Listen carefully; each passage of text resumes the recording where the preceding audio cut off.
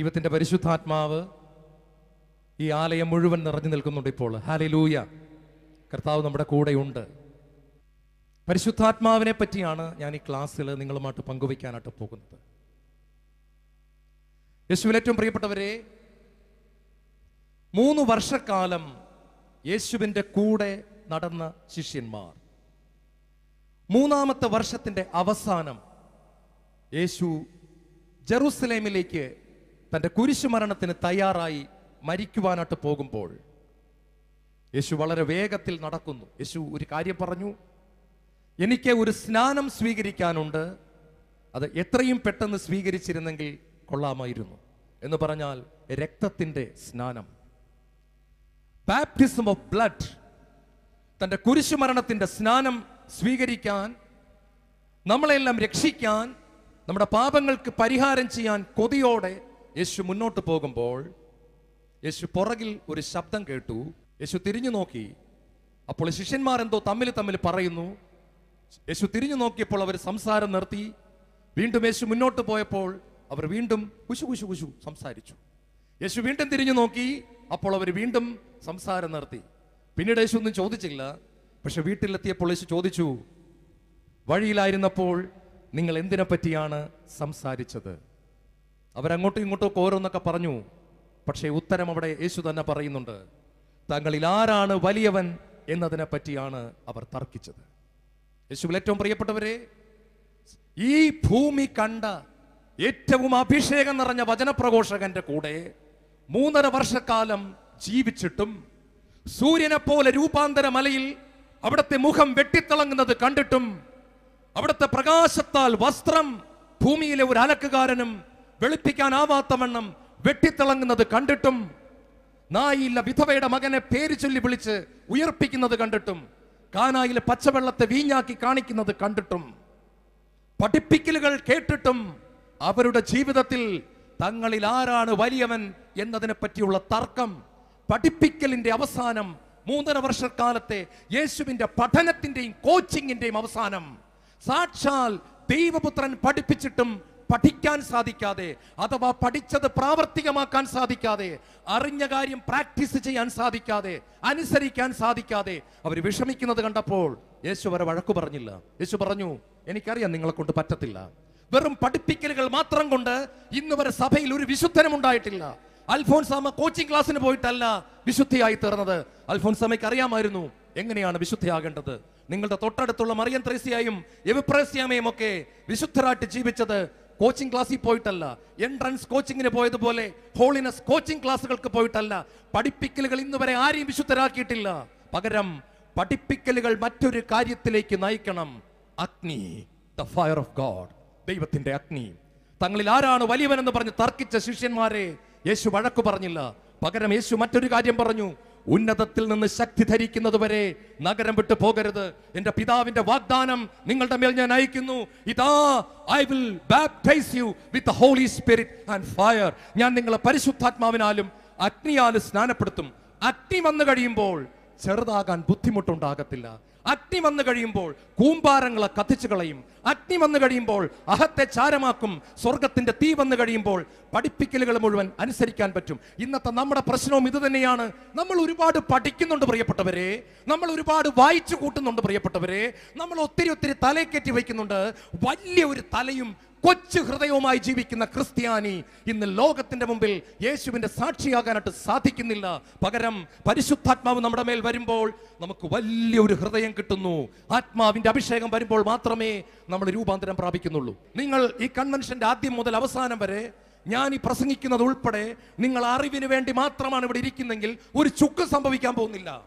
പക്ഷേ ഇതിന്റെ ഇടയ്ക്ക് എപ്പോഴെങ്കിലും ദൈവത്തിന്റെ തീ നിങ്ങളെ തൊട്ടാൽ, when the fire comes, ദൈവത്തിന്റെ അഗ്നി തൊട്ടാൽ ആ സെക്കൻഡിൽ മാറ്റം വന്നിരിക്കും. യാതൊരു സംശയവുമില്ല.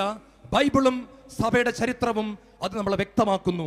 അഗ്നി തൊടാതെ ഒരിക്കലും മാറ്റം ഉണ്ടാകുന്നില്ല. സ്കൂളിൽ നിന്ന് കുട്ടികൾ വിശന്ന് ബാഗ് എടുത്ത് വന്നിട്ട് അവർ വലിച്ചെറിഞ്ഞു. മമ്മി മമ്മി മമ്മി വിശക്കുന്നു. മമ്മി പറഞ്ഞു, ഇപ്പൊ ഭക്ഷണം കൊണ്ട് തരാം. ഇന്ന് വലിയൊരു ചിക്കനാണ് നിങ്ങൾക്ക് വേണ്ടി ഞാൻ വെച്ചിരിക്കുന്നത്. ഒരു വലിയ കോഴി, വലിയൊരു ചിക്കൻ, അത് ഞാൻ നിങ്ങൾക്ക് തരാം. മമ്മി നേരെ വന്ന് നല്ല ഒരു ചിക്കൻ എടുത്ത് മസാല തേച്ച് ഒരു പ്ലേറ്റിലിട്ട് മക്കളുടെ മുമ്പിൽ കൊണ്ട് വെച്ചു കൊടുത്തു. ഒരു ചിക്കൻ്റെ അകത്ത് മസാല തേച്ച് മക്കളുടെ മുമ്പിൽ കൊണ്ട് വെച്ചു കൊടുത്തു. തിന്നോളാൻ പറഞ്ഞു. മക്കളത് മണപ്പിച്ചിട്ട് പറഞ്ഞു, ഇതെന്തൊരു നാറ്റം. അമ്മ പറഞ്ഞു, എടാ മക്കളെ, ഇത് ചിക്കനാ, ചിക്കൻ, കോഴി, കഴിക്ക്. മമ്മി, എന്തൊരു നാറ്റം, ഇതിന്റെ അകത്ത് എന്തൊരു നാറ്റം, ഇത് ഞങ്ങൾക്ക് വേണ്ട, ഈ ചിക്കൻ ഞങ്ങൾക്ക് വേണ്ട. വേണ്ടെങ്കിൽ എഴുന്നേറ്റ് പോയി കിടക്ക്. അപ്പുറത്ത് പോയി കിടന്നു. കുറച്ച് സമയം കഴിഞ്ഞ് ഈ മമ്മി ഇതേ മസാല തേച്ച ചിക്കൻ എടുത്ത് അടുപ്പത്ത് കൊണ്ടുപോയി വലിയൊരു ചീനച്ചട്ടി ചൂടാക്കി അതിൻ്റെ അകത്ത് എണ്ണ തിളപ്പിച്ചു. എന്നിട്ട് ഇതേ മസാലയും ഈ ചിക്കനും കൂടെ എടുത്ത് ആ എണ്ണയുടെ അകത്തിട്ട് അങ്ങോട്ടും ഇങ്ങോട്ടും തിരിക്കാൻ തുടങ്ങി. ഞങ്ങൾക്കിത് വേണ്ട എന്ന് പറഞ്ഞ അതേ കുട്ടികൾ ബെഡ്റൂമിൽ കിടന്നുകൊണ്ട്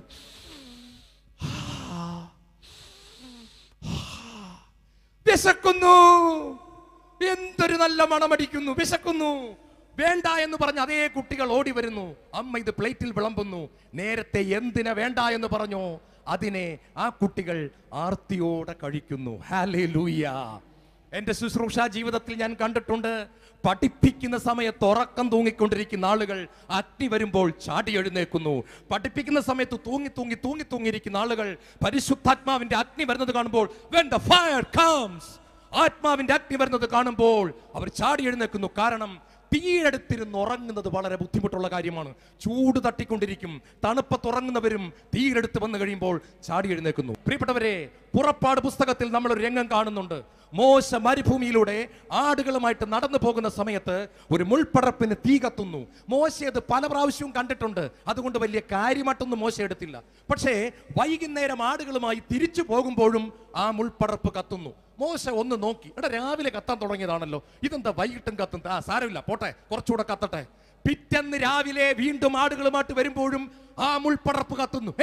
ഇന്നലെ രാവിലെ കത്താൻ തുടങ്ങിയതാണല്ലോ, ഇതെന്താ അവസാനിക്കാത്തത്? സാരമില്ല, കത്തട്ടെ. വൈകുന്നേരം അങ്ങോട്ട് പോകുമ്പോഴും ആ മുൾപ്പടർപ്പ് കത്തുന്നു എന്ന് മാത്രമല്ല, അത് ചാരമാകുന്നില്ല.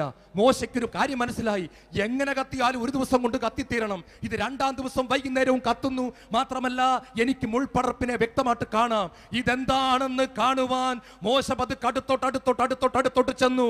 പ്രിയപ്പെട്ട സഹോദരങ്ങളെ, സഭയിൽ പരിശുദ്ധാത്മാവിന്റെ അഗ്നി കത്തുമ്പോൾ സഭയെ കളിയാക്കുന്നവരും സഭയെ വിമർശിക്കുന്നവരും സഭയെ കുറ്റപ്പെടുത്തുന്നവരും ഇതെന്താണെന്ന് കാണാൻ അടുത്തടുത്ത് വരുന്ന ഒരു കാഴ്ച സഭയുടെ ചരിത്രത്തിലുണ്ട്.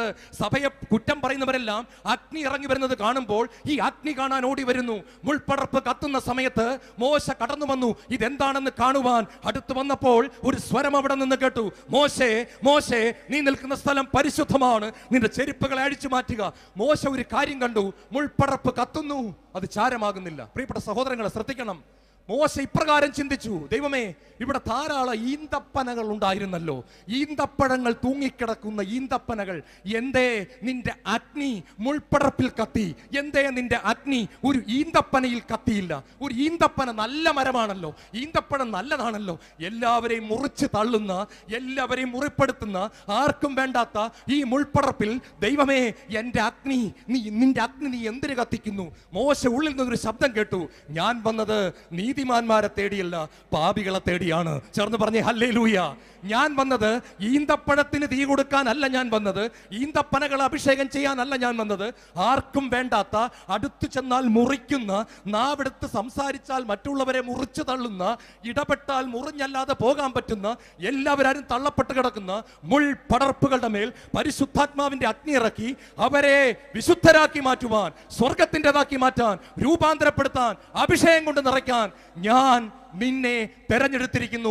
ഞാൻ എൻ്റെ പുത്രനെ ഈ ലോകത്തിലേക്ക് അയച്ചിരിക്കുന്നു. പ്രിയപ്പെട്ട സഹോദരങ്ങളെ, ഇവിടെ ഇരിക്കുന്ന ആരും മുൾപ്പടർപ്പാന്നോർത്ത് വിഷമിക്കണ്ട. ചിലപ്പോൾ നിങ്ങളുടെ ഭാര്യ നിങ്ങളെ നോക്കി പറഞ്ഞു കാണും, നിങ്ങളുടെ എവിടത്തെ സ്വഭാവമാണ്, നിങ്ങളുടെ ബാക്കി സഹോദരന്മാർക്ക് ഇല്ലാത്തൊരു സ്വഭാവമാണ്, എവിടെ നിന്ന് കിട്ടിയെന്ന് അറിയത്തില്ല ഈ സ്വഭാവം. അതെ, നിങ്ങളുടെ ഭാര്യ പോലും പറഞ്ഞു കാണും, നിങ്ങളൊരു മുൾപ്പടർപ്പാണ്, നിങ്ങളൊരു മുൾപ്പടർപ്പാണ്. പ്രിയപ്പെട്ട ഭാര്യയെ നിങ്ങളെ നോക്കി നിങ്ങളുടെ പ്രിയപ്പെട്ട ഭർത്താവ് പറഞ്ഞു കാണും, എടി, നിന്റെ കുടുംബത്തിൽ ആർക്കും ഇല്ലാത്ത ഈ മൂശട്ട സ്വഭാവം എവിടെ നിന്ന് കിട്ടിയടി? ആർക്കുമില്ലല്ലോ, നിന്റെ അമ്മയ്ക്കുമില്ല, ചേച്ചിമാർക്കുമില്ല, അനിയത്തിയില്ല, നിനക്ക് മാത്രം എന്താടി ഇത്ര നീളമുള്ള ഒരു നാക്ക്? എടി, നീ എന്താടി ഇങ്ങനെയായി പോകുന്നത്? പറയണം, ചേട്ടാ, ഞാനൊരു മുൾപ്പടർപ്പാണ്. ശാലോം കൺവെൻഷൻ കഴിഞ്ഞിട്ട് ചേട്ടൻ നോക്കിക്കോ, ഈന്തപ്പനകൾക്ക് തീ പിടിക്കത്തില്ല, പക്ഷെ ഈ മുൾപ്പടർപ്പ് തീയും കൊണ്ടേ വരത്തുള്ളൂ. ഈന്തപ്പനകൾക്ക് തീ പിടിക്കത്തില്ല, ഈ മുൾപ്പടർപ്പ് തീയും പിടിച്ച് ഞാൻ ഇന്ന് കത്തിയെരിഞ്ഞേ വരത്തുള്ളൂ. കാരണം ദൈവം മുൾപ്പടർപ്പുകളുടെ മേൽ അഗ്നി അയക്കുന്നവനാണ്. ഇന്ന് നമുക്ക് യോഹന്നാനെ ഭയങ്കര ഇഷ്ടമാണ്, ശരിയാ, പക്ഷെ ആളത്ര നല്ല പുള്ളിയൊന്നും അല്ലായിരുന്നു. കുറെ വർഷങ്ങൾക്ക് മുമ്പ് ഒരു ദിവസം യേശുവിന്റെ അടുത്ത് നിന്നിട്ട് പറഞ്ഞു, യേശുവേ, നീ നിന്റെ രാജ്യത്ത് പ്രവേശിക്കുമ്പോൾ നിന്റെ വലത്തുവശത്തെ പ്രധാനമന്ത്രി കസേരയിൽ ഈ യോഹന്നാനെ ഇരുത്തണം, ഇടത്തുവശത്ത് മുഖ്യമന്ത്രി കസേരയിൽ എന്റെ പ്രിയപ്പെട്ട സഹോദരൻ യാക്കോബും, മറ്റുള്ളവർക്കൊക്കെ പിയൂൺ പോസ്റ്റ് കൊടുത്തേച്ചാൽ മതി. ഞങ്ങൾക്ക് രണ്ടുപേർക്കുമാണ് ഏറ്റവും വലിയ സ്ഥാനം. ബാക്കിയുള്ളവരൊക്കെ പിയൂണോ അറ്റൻഡറോ എന്നതാണെന്ന് വെച്ചാൽ ആയിക്കോട്ടെ, ഞങ്ങൾക്ക് അവരെ 10 പേരെ കുറിച്ച് ചിന്തിക്കേണ്ട കാര്യമില്ല. പക്ഷെ ഇടത്തും വലത്തും ഇരിക്കേണ്ട ജോലി ഞങ്ങളുടേതാണ്. ഇങ്ങോട്ട് ശ്രദ്ധിക്കുക, അധികാരമോഹിയായ യോഹന്നാൻ തീർന്നില്ല. പ്രതികാരദാഹിയായ യോഹന്നാൻ. സമരിയായിലൂടെ യേശു നടന്നു പോകുമ്പോൾ യേശുവിനെ അവർ തടഞ്ഞു. യേശു എളിമയുള്ളവനായതുകൊണ്ട് യേശു വഴിമാറിപ്പോയി. യോഹന്നാൻ യേശുവിനെ തടഞ്ഞിട്ട് പറഞ്ഞു, ഒരു വാക്ക് പറയാമെങ്കിൽ ഇവന്മാരുടെ ഷേപ്പ് ഇപ്പൊ ഞാൻ മാറ്റിക്കളയും. ആകാശത്ത് നിന്ന് ഏലിയായെ പോലെ തീയിറക്കി ഇവന്മാരെ 10,000 സ്ത്രീകളെയും ഗർഭിണികളെയും കുട്ടികളെ അടക്കം ഞാൻ കരിച്ചുണ്ടല്ലോ, ഞാൻ ചാരമാക്കി തരാം. അങ്ങ് ഒരു വാക്ക് ഇങ്ങോട്ട് പറഞ്ഞാൽ മതി, ഇവന്മാരെ മുഴുവൻ ഞാൻ ബോംബിട്ട് നശിപ്പിച്ച് കളയാം, തീയിറക്കാം. യേശു തിരിഞ്ഞു ചോദിച്ചു, എടാ യോഹന്നാനെ, എന്ത് ആത്മാവാടാ നിന്റെ അകത്തിരിക്കുന്നത്? എന്നിട്ട് തിരിഞ്ഞു പോയി. പ്രതികാരദാഹിയായ യോഹന്നാൻ, അധികാരമോഹിയായ യോഹന്നാൻ ഇന്ന് സ്നേഹത്തിന്റെ അപ്പോസ്തലനാണ്. ചേർന്ന് പറ ഹല്ലേലൂയ. നമ്മൾ യോഹന്നാനോട് ചോദിക്കുന്നു, യോഹന്നാനെ നിനക്ക് എന്ത് പറ്റി? യോഹന്നാൻ പറയും, ജോൺ, ഞാനൊരു കത്തുന്ന മുൾപ്പടപ്പായി മാറി. ഞാനൊരു മുൾപ്പടപ്പായിരുന്നു, ഞാൻ മുറിക്കുന്നവനായിരുന്നു. എന്നാൽ എൻ്റെ മേൽ സ്വർഗത്തിന്റെ അഗ്നി കടന്നു വന്നു. പെന്തക്കോസ്ത നാളിൽ ഞാൻ പരിശുദ്ധ മറിയത്തോടൊപ്പം ഇരിക്കുമ്പോൾ ആത്മാവിന്റെ അഗ്നി എൻ്റെ മേൽ ഇറങ്ങി വന്നു. ഞാനാകുന്ന മുൾപ്പടപ്പിൽ തീ പിടിക്കാൻ തുടങ്ങി. എനിക്കിപ്പോ സ്നേഹിക്കാതിരിക്കാൻ പറ്റുന്നില്ല, എനിക്ക് പറ്റണില്ല. സ്നേഹം എന്നിൽ കത്തുന്നു, എനിക്കറിയാൻ വയ്യ. സ്നേഹം പുറത്തേക്ക് ഒഴുകുകയാണ്. I feel the fire. എന്നിൽ ആത്മാവിന്റെ അഗ്നി ഇറങ്ങി വന്നിരിക്കുന്നു. എനിക്കിപ്പോ ആരോടും വെറുക്കാൻ പറ്റുന്നില്ല, ആരെയും കൊല്ലാൻ പറ്റുന്നില്ല, അധികാരമോഹമില്ല. കാല് കഴുകാൻ എനിക്ക് കൊതിയാണ്, പ്രതികാരദാഹമില്ല. ശത്രുക്കളെ സ്നേഹിക്കാൻ എനിക്ക് കൊതിയാണ്. എന്തു പറ്റി? ഫയർ, അഗ്നി, ദൈവത്തിന്റെ അഗ്നി എന്റെ മേൽ വന്നു. ഇവിടുന്ന് ദാഹിച്ചോണം കേട്ടോ. ദൈവമേ, നിന്റെ ആത്മാവിന്റെ അഗ്നി. ഡോക്ടർ ജോൺ ഉണ്ടല്ലോ, നിങ്ങളോട് പറയാം, പോക്കായിരുന്നു, ഒന്നിനും കൊള്ളത്തില്ലായിരുന്നു. സെപ്റ്റിക് ടാങ്കിൽ നിന്നാ ദൈവം എന്നെ പൊക്കിയെടുത്തത്. പാപത്തിന്റെ വഴികളിലൂടെ പോയ ഒരു മകനാണ് നിങ്ങളുടെ മുമ്പിൽ പ്രസംഗിക്കുന്നത്. എന്റെ വീട്ടിലെ തന്നെ ഒരു മുൾപ്പടർപ്പായിരുന്നു ഞാൻ. മുൾപ്പടർപ്പ്, കത്തുന്ന മുൾപ്പടർപ്പാക്കി ദൈവം ഇന്ന് മാറ്റി. ഈ മുൾപ്പടർപ്പിന്റെ മേൽ ഒരു ദിവസം ദൈവത്തിന്റെ അഗ്നി ഇറങ്ങി വന്നു. ഒന്നിനും കൊള്ളാത്ത ജോണിന്റെ നാവിൽ ദൈവം വചനം വെച്ചു തന്നു. ദൈവത്തിന്റെ പരിശുദ്ധാത്മാവിനെ തന്നുകൊണ്ട് പറഞ്ഞു, നീ ഒരു മുൾപ്പടർപ്പായി നിന്ന് കത്തി ലോകത്തിന് കാണിച്ചു കൊടുക്കുക, മറ്റുള്ളവരെ നിന്നിലേക്ക് ആകർഷിക്കുക. ചേർന്ന് പറഞ്ഞേ ഹല്ലേലൂയ. ഉച്ചത്തിൽ പറഞ്ഞേ ഹല്ലേലൂയ. ദൈവം നമ്മളെ ഓരോരുത്തരെയും വിളിക്കുകയാണ്. പ്രിയപ്പെട്ടവരെ, നമ്മൾ ഇനി എത്ര നാൾ ജീവിക്കും? 15 കൊല്ലോ 10 കൊല്ലമോ? ഇവിടെ ഇരിക്കുന്ന 50 വയസ്സിന് മുകളിൽ പ്രായമുള്ളവർ ചിന്തിക്കൂ, നിങ്ങൾ എത്ര വർഷം കൂടെ ജീവിക്കും? 15ഓ 20ഓ? അത്രയൊക്കെ ഉള്ളൂ. 20ഒക്കെ നമുക്ക് ബോണസാണ്. ചിന്തിച്ചോണം, നമ്മുടെ ജീവിതത്തിന്റെ സായാഹ്നത്തിലാണ് ഇവിടെ ഇരിക്കുന്ന ഒരുപാട് പേരെ ഞാൻ കാണുന്നത്. യുവജനങ്ങളെ ഞാൻ വിട്ടു. പക്ഷെ ബാക്കി എന്റെ കണ്ണിൽ കാണുന്ന പലരും ജീവിതത്തിന്റെ 4 മണി സമയത്ത് എത്തി നിൽക്കുന്നവരാണ്. സായാഹ്നം അടുത്തുകൊണ്ടിരിക്കുന്ന സമയത്തെങ്കിലും കർത്താവിന്റെ ശബ്ദത്തിന് ചെവി കൊടുത്തുകൊണ്ട്, ദൈവമേ, നിന്റെ ആത്മാവിന്റെ അഗ്നി എനിക്ക് തരണമെന്ന് പ്രാർത്ഥിക്കൂ. ചേർന്ന് പറഞ്ഞേ ഹല്ലേലൂയ. വർഷങ്ങൾക്ക് മുമ്പ് ഉടുത്തിരുന്ന പാന്റ് ഉരിഞ്ഞു പോയിട്ട് അറിയാത്തൊരു മനുഷ്യനുണ്ട്. ദൈവത്തെ ആരാധിച്ചുകൊണ്ടിരുന്ന സമയത്ത് ഇട്ടിരുന്ന പാന്റ് ഊരിപ്പോയിട്ട് അറിഞ്ഞില്ല. അവന്റെ പേരാ ദാവീദ്. ദൈവം അവനെ നോക്കി പറഞ്ഞു, ജസ്സയുടെ പുത്രനായ ദാവീദിൽ എന്റെ ഹൃദയത്തിനിണങ്ങിയ മകനെ ഞാൻ കണ്ടു. ദാവീദേ, നിനക്കെന്തു പറ്റി? ദാവീദ് പറയും, ഞാൻ അറിഞ്ഞില്ല. അവന്റെ സ്നേഹാഗ്നിയിൽ ഞാൻ മൂടിപ്പോയ സമയത്ത് പാന്റ് ഊരിപ്പോയി, അടിവസ്ത്രങ്ങളിട്ട് ദാവീദ് രാജാവ് ആരാധിച്ചു, അറിഞ്ഞില്ല എന്ന് ഭാര്യ കളിയാക്കി. ദൈവം മാത്രം വിളിച്ചു പറഞ്ഞു, ജസ്സയുടെ പുത്രനായ ദാവീദിൽ എന്റെ ഹൃദയത്തിനിണങ്ങിയ ഒരു മകനെ ഞാൻ കണ്ടെത്തി. ചേർന്ന് പറഞ്ഞേ ഹല്ലേലൂയ. നമുക്ക് പാഷൻ നഷ്ടപ്പെട്ടു. We lost everything. We lost the passion for Jesus. നമുക്ക് യേശുവിനോടുള്ള അടങ്ങാത്ത സ്നേഹം, മണവാട്ടിക്ക് ആദ്യ നാളുകളിൽ മണവാളനോട് തോന്നുന്ന ആ സ്നേഹമുണ്ടല്ലോ, അതൊക്കെ നമുക്ക് നഷ്ടപ്പെട്ടു പോയി. പ്രിയപ്പെട്ടവരെ, നമുക്ക് യാന്ത്രികമാണ്. വിശുദ്ധ കുർബാന സ്വീകരിക്കുന്നത് പോലും ചില രാജ്യങ്ങളിൽ ചിലപ്പോൾ ബിസ്ക്കറ്റ് മേടിച്ച് വായിലിട്ടുണ്ട് വരുന്നത് പോലെയാണ്. യുവജനങ്ങൾ ചവച്ച് ഇടത്തോട്ടും വലത്തോട്ടും നോക്കി ഹായ് പറഞ്ഞ് വിശുദ്ധ കുർബാന സ്വീകരിക്കുന്ന കാഴ്ച ചില രാജ്യങ്ങളിൽ കണ്ടു. ലോകം താഴേക്ക് പോയിക്കൊണ്ടിരിക്കുകയാണ്. കേരള സഭയെ വലിയ കാര്യങ്ങൾ ഏൽപ്പിച്ചിരിക്കുന്നു. മറന്നു പോകരുത്. ചേർന്ന് പറ ഹല്ലേലൂയ. വിശ്വാസം നഷ്ടപ്പെട്ടുകൊണ്ടിരിക്കുന്ന ഈ കാലഘട്ടത്തിൽ ലോകത്തിന് മുമ്പിൽ വിശ്വാസം കാണിച്ചു കൊടുക്കാൻ, ഒരു തിരികെടാതെ സൂക്ഷിക്കാൻ ദൈവം നമ്മളെ ഓരോരുത്തരെയും വിളിക്കുകയാണ്. ഒരു മുൾപ്പടർപ്പായി ഇന്ന് വന്ന വ്യക്തി ഇവിടെ നിന്ന് തീ പിടിച്ചുകൊണ്ട് പോകും. അത് കർത്താവിന്റെ വാഗ്ദാനമാണ്. ചേർന്ന് പറ ഹല്ലേലൂയ. നിങ്ങൾക്കറിയാമോ, മോശ കണ്ട മുൾപ്പടർപ്പിൽ ആരെങ്കിലും 2 ബക്കറ്റ് വെള്ളം കോരി ഒഴിച്ചാൽ എന്ത് പറ്റുമെന്ന് അറിയാമോ? ആ വെള്ളം മുഴുവൻ നീരാവിയായി പോകും. ആ വെള്ളം മുഴുവൻ ഒരു ശബ്ദം, അതിനു മുമ്പ് അത് മുഴുവൻ നീരാവിയായി തീർന്നു. ആത്മാവ് കത്തിക്കൊണ്ടിരിക്കുന്ന ഒരു വ്യക്തിയെ ലോകം മുഴുവൻ അവന്റെ തീ കെടുത്താൻ ശ്രമിച്ചാലും അത് മുഴുവൻ നീരാവിയായി പോകത്തേ ഉള്ളൂ. പകരം നമ്മൾ കത്തിക്കൊണ്ട് നിൽക്കും. ഞാൻ നിങ്ങളോട് ഒരു ചോദ്യം ചോദിക്കാൻ പോവാണ്, നിങ്ങൾ ഉത്തരം പറയണം. നിങ്ങൾ ഇന്ന് വൈകുന്നേരം ടെലിവിഷനിൽ ഒരു വാർത്ത കേൾക്കാനായിട്ട് പോവുകയാണ്. നിങ്ങളുടെ തൃശ്ശൂർ കളക്ടറേറ്റിൽ നാളെ രാവിലെ 3 മണിക്ക് എത്തുന്ന 500 പേർക്ക് 10 ലക്ഷം രൂപ ഫ്രീ ആയിട്ട് തരുന്നതായിരിക്കും. തൃശ്ശൂർ കളക്ടറേറ്റിൽ നാളെ രാവിലെ ആദ്യം എത്തുന്ന 500 പേർക്ക് 10 ലക്ഷം രൂപ ഫ്രീ എന്ന് ടെലിവിഷനിൽ നിന്ന് വൈകിട്ട് ഒരു അറിയിപ്പ് വന്നാൽ എന്തായിരിക്കും? ആ ടെലിവിഷൻ കണ്ടോണ്ടിരിക്കുമ്പോൾ തന്നെ ഉടുത്തോണ്ടിരുന്ന പാന്റും ഷർട്ടും ലുങ്കിയും നൈറ്റിയും മാറ്റാതെ വിടടാ വണ്ടി വിടടാ എന്ന് പറഞ്ഞിട്ട് അപ്പൊ തന്നെ കിട്ടുന്ന വണ്ടിയുടെ കയറി അവിടെ പോയി ക്യൂ നിൽക്കുകയാണ്.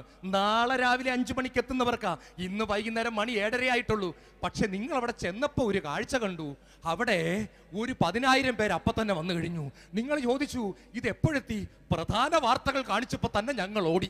ചേച്ചി അവസാനം വരെ കാത്തിരുന്നത് കൊണ്ട് ഏറ്റവും പുറകിലായി. ഞങ്ങൾ ഇത് ആദ്യം കാണിച്ചപ്പോൾ തന്നെ TV ഓഫ് ചെയ്യാൻ മറന്നുപോയി. ഞങ്ങൾ ഓടി വന്ന് നിൽക്കുകയാണ്. പിന്നെ നിങ്ങൾ കാണുന്നു വെളുപ്പിന് വരെ ആളുകളുടെ ഒരു പ്രളയം. എന്തേ? 10 ലക്ഷം രൂപ കൊടുക്കാമെന്ന് പറഞ്ഞപ്പോ ലുങ്കി മാറ്റാൻ മറന്നുപോയി. പഴയ ലുങ്കി ഉടുത്തോണ്ട് ഓടി, പഴയ നൈറ്റി ഉടുത്തോണ്ട് ഓടി. പല്ലും തേക്കണ്ട, രാത്രിയത്തെ കഞ്ഞിയും പയറും വേണ്ട, ഒന്നും വേണ്ട. ഈ എത്രമാത്രം ക്യൂ നിന്നാലും കുഴപ്പമില്ല. പള്ളിയിലച്ഛന്റെ പ്രസംഗം 10 മിനിറ്റ് നീണ്ട. നോക്കുന്നവർ രാത്രി മുഴുവൻ ആ തൃശ്ശൂരിലെ കളക്ടറേറ്റിന് മുമ്പിൽ ക്യൂ നിൽക്കാൻ മടിക്കത്തില്ല. എന്താ കാര്യം? 10 ലക്ഷം രൂപ ഫ്രീ. പ്രിയപ്പെട്ടവരെ, യേശു പറയാണ് 1000 ലക്ഷം രൂപയേക്കാൾ വിലയുള്ള.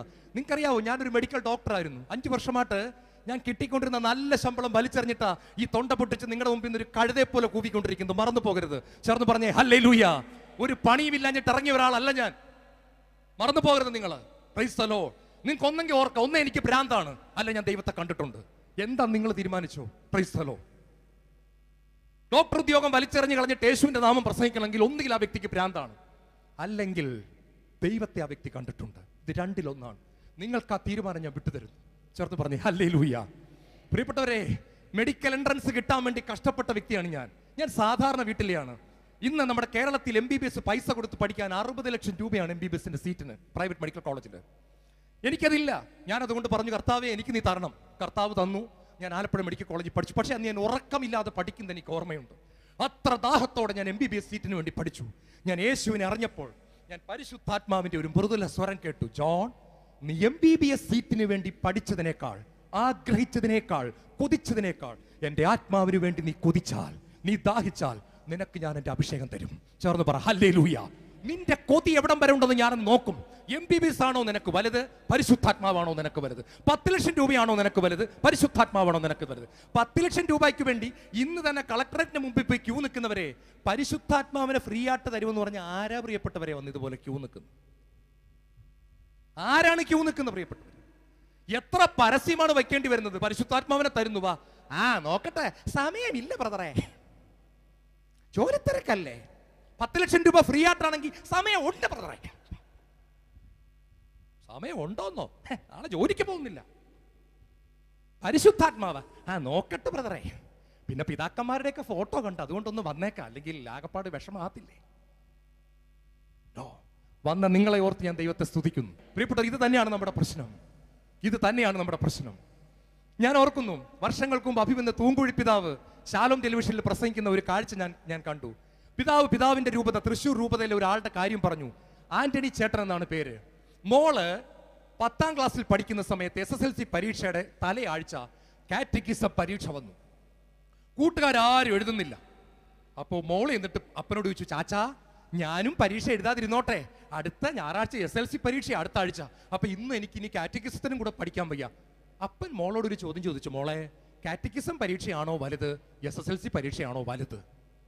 മണ്ടൻ ജോൺ ശാലോം ടിവിയുടെ മുമ്പിൽ ഇരുന്ന് വിളിച്ചു പറഞ്ഞു, SSLC പരീക്ഷയാണ് വലുത്.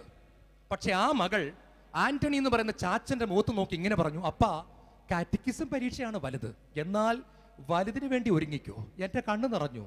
എനിക്ക് മനസ്സിലായി, ഞാൻ എൻ്റെ മോളെ വളർത്തിയതുപോലെ അല്ല തൃശ്ശൂർ രൂപതയിലെ ആന്റണി ചേട്ടൻ മകളെ വളർത്തിക്കൊണ്ടുവന്നത്.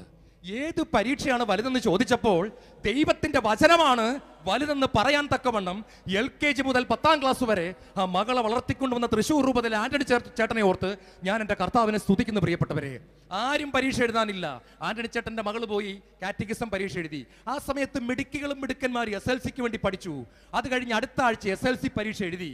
ആന്റണി ചേട്ടന്റെ മോളും എഴുതി. എല്ലാവരും എഴുതി. കുറച്ച് നാൾ കഴിഞ്ഞു. ഒരു ദിവസം രാവിലെ ഒരു കോളിംഗ് ബെല്ല് വീട്ടിൽ. ആന്റണി ചേട്ടൻ വന്ന് വാതിൽ തുറന്നപ്പോൾ ഒരു 12 പേര് വിടുപ്പുണ്ട്, ക്യാമറയും പിടിച്ചോണ്ട്. ആന്റണി ചേട്ടൻ ചോദിച്ചു, നിങ്ങളാരാ? ഞാൻ ദീപികയിൽ നിന്ന് വരുന്നു, ഞാൻ മാതൃഭൂമിയിൽ നിന്ന് വരുന്നു, ഞാൻ മനോരമയിൽ നിന്ന് വരുന്നു. എല്ലാവരും കൂടെ എന്താ പ്രശ്നം? ആന്റണി ചേട്ടന്റെ മോൾക്ക് സ്റ്റേറ്റിൽ 1ാം റാങ്കാണ്. SSLCക്ക് ആന്റണി ചേട്ടന്റെ മോൾക്ക് സ്റ്റേറ്റിൽ 1ാം റാങ്കാണ്. അതെ, ഏതാണ് വലുത്? കാറ്റഗിസം പരീക്ഷയാണോ വലുത്? SSLC പരീക്ഷയാണോ വലുത്? പഠിപ്പിച്ചു LKG മുതൽ. ദൈവവും ദൈവത്തിന്റെ വചനം സഭയും കഴിഞ്ഞിട്ട് മതിയടി പഠിച്ചത്. അവൾ പഠിച്ചു പ്രിയപ്പെട്ടവരെ, അവൾ പഠിച്ചു. അവൾക്ക് ദൈവം കൊടുത്തു 1ാം റാങ്ക്. ഇന്ന് അവൾ തൃശ്ശൂരിലുണ്ട്. MBBS MD പീഡിയാട്രിക്സ് കുട്ടികളുടെ ഡോക്ടറായി അവൾ ശുശ്രൂഷ ചെയ്യുന്നു. ദൈവത്താൽ അനുഗ്രഹിക്കപ്പെട്ട ഒരു കുടുംബം. മറന്നു പോകരുത്, പരിശുദ്ധാത്മാവിന്റെ അഗ്നി കടന്നു വരുമ്പോൾ നമ്മുടെ ജീവിതത്തിൽ സംഭവിക്കുന്ന ചില കാര്യങ്ങളെ പറ്റിയാണ് ഞാൻ നിങ്ങളോട് പറഞ്ഞത്. ഞാനും നിങ്ങളും കത്തുന്ന മുൾപ്പടർപ്പ്, നമ്മുടെ കുടുംബം കത്തുന്ന മുൾപ്പടർപ്പ്. തൃശ്ശൂർ രൂപതയിലെ ആന്റണി ചേട്ടന്റെ കുടുംബം ഒരു കത്തുന്ന മുൾപ്പടർപ്പായി നമ്മുടെ മുമ്പിൽ പ്രശോഭിക്കുന്നു. നമ്മുടെ ജീവിതം കൺവെൻഷനിൽ വെച്ച് കൈയടിച്ച് പാട്ടുപാടി പ്രസംഗം കൊള്ളാമെന്ന് പറഞ്ഞ് 10 പോയിന്റ് എഴുതിയെടുത്ത് പോകാനല്ല. ഇവിടുന്ന് ചില തീരുമാനമെടുക്കണം. ഞാനിത് ചെയ്യും, ഞാൻ ഈ വില എൻ്റെ അപ്പന് കൊടുക്കും, ഞാൻ ഈ വചനം അനുസരിക്കും. ഇത് പരിശുദ്ധാത്മാവ് എന്നോടാ പറയുന്നത്. ഞാൻ പ്രഭാതത്തിൽ എഴുന്നേറ്റ് ദൈവത്തെ ആരാധിക്കും. ഇന്ന് നിങ്ങൾക്ക് വേണ്ടി മണിക്കൂറുകൾ പ്രാർത്ഥിച്ചിട്ടാണ് ഞാൻ ഈ സ്റ്റേജിൽ നിൽക്കുന്നത്.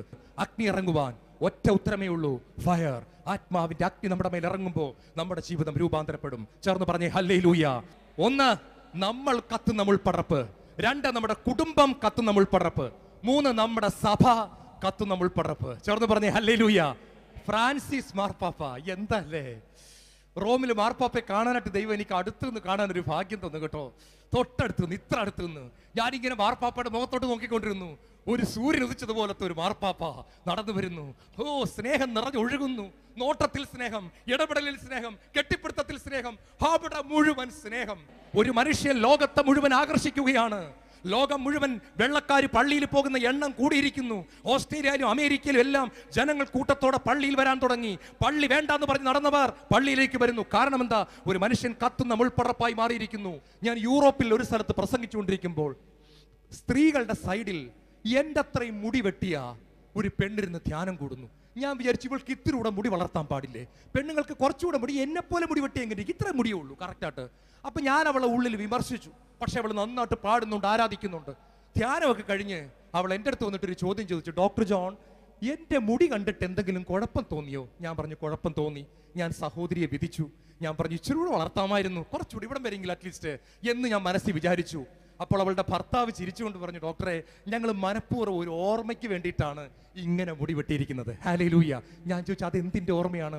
അപ്പൊ പറഞ്ഞു, ഡോക്ടറെ, ഞാൻ സൗദി അറേബ്യയിലായിരുന്നു. അവിടെ ആരാധനാ സ്വാതന്ത്ര്യമില്ല, അവിടെ പള്ളികളില്ല. അവിടെ ഞങ്ങൾ ഒരു സ്ഥലത്തിരുന്ന്, ഇവൾ നേഴ്സാണ്, ഇവൾ ഈ നല്ല തീഷ്ണതയുള്ള ഈ കത്തോലിക്ക പെൺകുട്ടി ബാക്കി നേഴ്സുമാരെല്ലാം വിളിച്ചുകൂട്ടി അവളുടെ ഭവനത്തിൽ പ്രാർത്ഥനാ ഗ്രൂപ്പ് നടത്തി ദൈവത്തെ ആരാധിച്ചുകൊണ്ടിരുന്ന സമയത്ത് പോലീസുകാർ വന്ന് ഇത് വളഞ്ഞു, ഇതിന്റെ നേതാവ് എന്നുള്ള നിലയ്ക്ക് ഇവളെ കൊണ്ടുപോയി നല്ല മുടി നീട്ടി വളർത്തിയിരുന്ന ആ പെൺകുട്ടിയെ കൊണ്ടുപോയി ജയിലിലിട്ടു. 3 മാസത്തിന് ശേഷം അവൾ പെണ്ണായതുകൊണ്ട് അവളെ കൂടുതൽ ഉപദ്രവിച്ചില്ല, അവളെ നാട്ടിലേക്ക് കയറ്റി വിട്ടു. പക്ഷെ അവർ മുടി വെട്ടിക്കളഞ്ഞു. മുടി വെട്ടി മൊട്ടയടിച്ചിട്ടാണ് അവളെ നാട്ടിലേക്ക് കയറ്റിയത്. അന്ന് നെടുമ്പാശ്ശേരി വിമാനത്താവളം ഇല്ല, കൊച്ചി വിമാനത്താവളമാണ് ഉണ്ടായിരുന്നത്. അവൾ ഏതൊക്കെയോ വഴിക്ക് ഇറങ്ങി കൊച്ചി വിമാനത്താവളത്തിൽ വന്നിറങ്ങി. വീട്ടുകാരെ അറിയിച്ചിരുന്നു, പക്ഷേ വീട്ടിൽ നിന്നും അപ്പനോ അമ്മയോ സഹോദരങ്ങളോ അവളെ സ്വീകരിക്കാൻ വന്നില്ല. അവൾ എന്നോടൊരു കാര്യം പറഞ്ഞു, ഡോക്ടർ ജോൺ, പല കൂട്ടായ്മയിലും മുല കുടിക്കുന്ന കുഞ്ഞിനെ അമ്മയ്ക്ക് മറക്കാനാവുമോ? പെറ്റമ്മ പുത്രനോട് കരുണ കാണിക്കാതിരിക്കുമോ എന്ന് ഞാൻ നേഴ്സുമാർക്ക് പറഞ്ഞു കൊടുത്തിട്ടുണ്ട്. എന്നാൽ എനിക്ക് അന്ന് മനസ്സിലായി, അമ്മ മറക്കും, മോളെ മോളെ എന്ന് വിളിച്ചിരുന്ന അമ്മ മറക്കും എന്ന് എനിക്ക് മനസ്സിലായി. മൊട്ടയടിച്ചു വന്നിരുന്ന എന്നെ സ്വീകരിക്കാൻ എയർപോർട്ടിൽ ആരും വന്നില്ല. ഒരു ടാക്സി പിടിച്ച് വീട്ടിൽ ചെന്ന് കയറി. വാതിൽ തുറന്ന പാടെ അമ്മ തുള്ളിക്കൊണ്ട് നിൽക്കുകയാണ്. എടി എരണം കെട്ടവളെ, ഏത് നേരത്താണടി നീ എന്റെ വയറ്റിൽ വന്ന് പറഞ്ഞത്? നിന്റെ കൂടെ പോയവരൊക്കെ ലക്ഷങ്ങൾ ഉണ്ടാക്കുമ്പോ മുടിയും പെട്ടി ഇങ്ങോട്ട് കയറി വന്നിരിക്കുകയാണല്ലേ ഡി. അവൾ എന്നോട് പറഞ്ഞു, ഡോക്ടർ ജോൺ, അമ്മ മറക്കും, അമ്മ മറക്കത്തില്ലെന്നാ അന്ന് വരെ ഞാൻ വിചാരിച്ചിരുന്നത്. അമ്മ മറക്കും. ആരും സംസാരിക്കുന്നില്ല.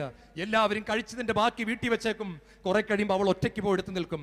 പിറ്റേ ദിവസം രാവിലെ ഒരു സ്കാർഫ് തലയിലിട്ട് പള്ളിയിലേക്ക് പോകാൻ നേരത്ത് അമ്മ പറഞ്ഞു, കൊന്നുകളയും ഞാൻ നിന്റെ പള്ളി പോയാൽ, നിന്റെ മൊട്ടത്തല കാണിക്കാൻ പോവാണടി. അവൾ പറഞ്ഞു, ഇത്രയും വർഷം സൗദി അറേബ്യയിൽ എന്റെ കർത്താവിന്റെ ശരീരമില്ലാതെ ഞാൻ ജീവിച്ചു. വിശുദ്ധ കുർബാന ഒന്ന് കാണാൻ പോലും പറ്റാതെ ഞാൻ ജീവിച്ചു. ഞാനിവിടെ വന്നിട്ട് എന്റെ ഇടവക പള്ളിയിൽ കുർബാന നടക്കുമ്പോൾ എനിക്ക് എന്റെ യേശുവിന്റെ അടുത്ത് പോകാതിരിക്കാൻ പറ്റത്തില്ല. അവൾ തലയിൽ തുണിയുമിട്ട് പള്ളിയിൽ പോയി. ആർക്കും ഒന്നും മനസ്സിലായില്ല, തലമൂടി. പക്ഷേ കുർബാന കഴിഞ്ഞിട്ട് അവൾ അച്ഛനെ കാണാൻ ചെന്നു. വികാരിച്ചിട്ട് നിന്നിട്ട് ഈ സ്കാർഫ് അങ്ങോട്ട് മാറ്റി. അച്ഛൻ നിലവിളിച്ചു പോയി, മോളെ നിനക്ക് എന്തു പറ്റി? അച്ഛനോട് എല്ലാ കാര്യവും പറഞ്ഞു. പൊട്ടത്തലയിൽ അച്ഛനെ കൊണ്ട് കൈവച്ച് പ്രാർത്ഥിപ്പിച്ചു. കർത്താവിന്റെ അഭിഷിക്തൻ അവളെ അനുഗ്രഹിച്ചു. ഒരാഴ്ച കൂടെ കഴിഞ്ഞപ്പോൾ ഇന്ത്യൻ എക്സ്പ്രസ് പത്രത്തിൽ ഒരു വാർത്ത വന്നു. ഇംഗ്ലണ്ട് എന്ന് പറയുന്ന രാജ്യത്തേക്ക് നേഴ്സുമാരെ ആവശ്യമുണ്ട്, എക്സ്പീരിയൻസ് ഉള്ളവർക്ക് സ്വാഗതം. ആപ്ലിക്കേഷൻ കൊടുത്തു. ഇന്റർവ്യൂവിന് ചെല്ലാൻ പറഞ്ഞു. ഡൽഹിയിൽ വെച്ചാണ് ഇന്റർവ്യൂ. അവിടെ ചെന്നപ്പോൾ 14 നേഴ്സുമാർ വന്നിരിക്കുന്നു. ഒറ്റ ആൾക്കേ സെലക്ഷൻ ഉള്ളൂ. ഒറ്റ സീറ്റിന് വേണ്ടി 14 നേഴ്സുമാര്. അങ്ങോട്ടും ഇങ്ങോട്ടും മിക്കവർക്കും പരിചയമുണ്ട്, ഒരുമിച്ച് പഠിച്ചവരും ജോലി ചെയ്തവരുമാണ്. ആദ്യത്തെ ആൾ അങ്ങോട്ട് പോയി, ചോദ്യം ചോദിച്ചു, പൊക്കോളാൻ പറഞ്ഞു, ജോലിയില്ല. തിരിച്ചു വന്നു. രണ്ടാമത്തെ ആളും പോയി, പോയതുപോലെ വന്നു. മൂന്നാമത്തെ ആളും പോയി, പോയതുപോലെ വന്നു. ചുരുക്കി പറയാം 13 പേരും വന്നു. ഇവർ വന്നിട്ട് പറഞ്ഞു, അവിടെ ഇരിക്കുന്ന ആൾക്ക് പ്രാന്താന്ന് തോന്നുന്ന വെള്ളക്കാരിക്ക് രാവിലെ തലതിരിഞ്ഞിരിക്കുകയാണ്, അതിനാ നമ്മളെ കൊല്ലാനുള്ള ദേഷ്യമാണെന്ന് തോന്നുന്നു. 14ാമത്തെ താട്ട് നമ്മുടെ പെൺകുട്ടി ചെന്നു. വെള്ളക്കാരി മദാമ ഈറ്റപ്പുലിയെ പോലെ ഇരിക്കുകയാണ്. പക്ഷെ അതിന്റെ ഇടയ്ക്ക് ഒരു ചോദ്യം ചോദിച്ചു, what happen to your hair? നിന്റെ മുടിക്ക് എന്ത് പറ്റി?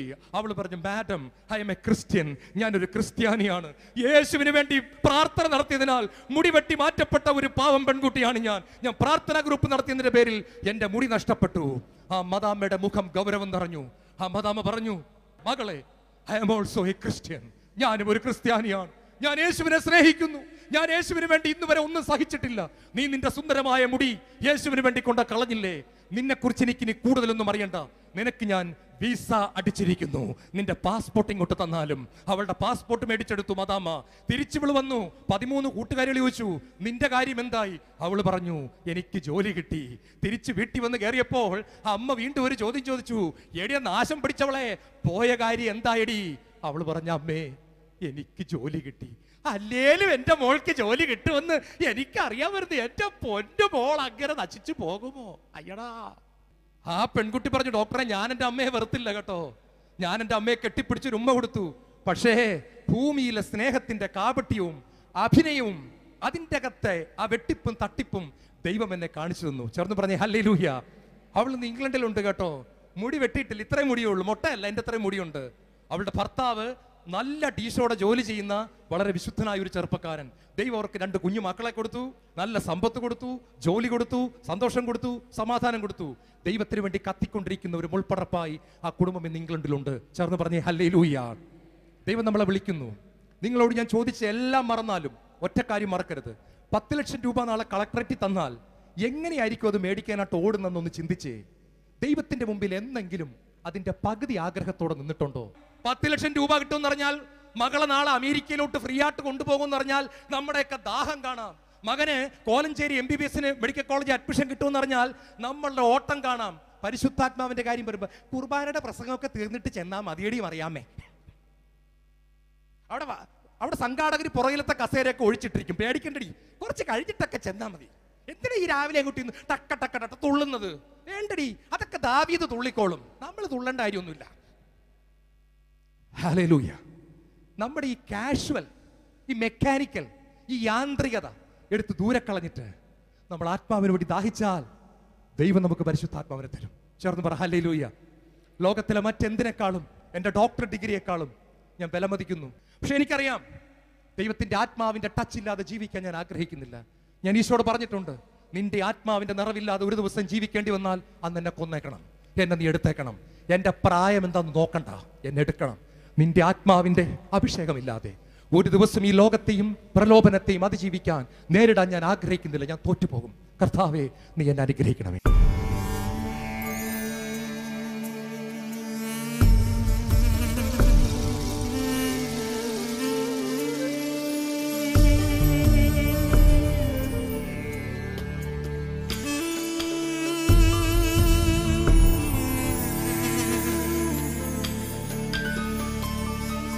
Spirit of God, we worship you. Holy Spirit of God, we worship you.